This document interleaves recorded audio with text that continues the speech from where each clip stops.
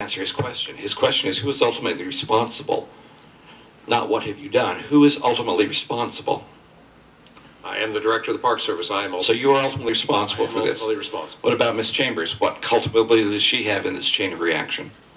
She is the line supervisor of U.S. Park Police. She is also responsible. Look, guys, there was a 2003 report that was given. 133 guns were missing. 2 ended up in a pawn shop. A 2008 report that showed problems. A 2009 report that showed problems. All of you were on the job then. Mr. Jarvis, what specifically did you do to implement the findings of the 2009 report? I was unaware of the 2009 report. But it came under your watch. I was not the director until October of No, you were the director after this report was taken. This report was permitted. What did you do about it? Even if it came after you took office, which it did not, what should you have done about it?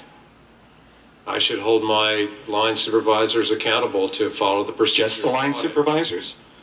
I mean, Ms. Chambers, you're throwing everyone in your department under the bus. How much accountability should you have for that? That was his question. It hasn't been answered. How much accountability should you hold? Full accountability. Have you taken full accountability and responsibility for it? Yes, sir, I have. What's your action then? We have, the most immediate has been to elevate the position of the firearms manager, sort of custodian. What about your responsibility? So that I have a more direct line of communication with So you're still blaming other people for it? No, sir. It is my responsibility. I'm going to yield back to the gentleman from Michigan.